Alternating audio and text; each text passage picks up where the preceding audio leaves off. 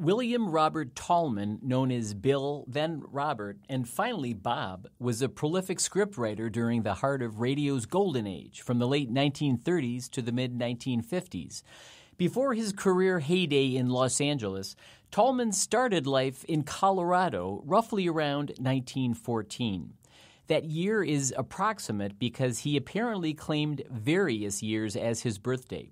He was a high school dropout in the early 1930s as the Great Depression raged, and subsequently moved to New York, where he worked for the New York Herald Tribune and the Associated Press. Though uncorroborated at this point, Tallman always said that he broke into radio on March of Time in 1934, and even claimed to have been head of the writing team.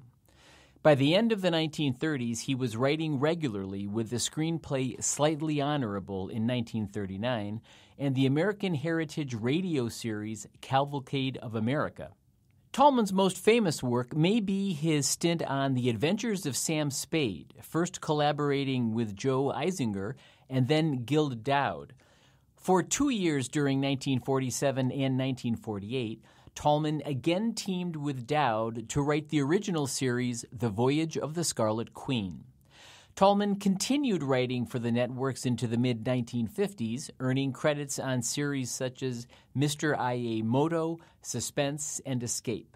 He wrote for television through the 50s in the very early 1960s on Omnibus and Perry Mason, among others. And he had scripts on Hawaiian Eye as late as 1962.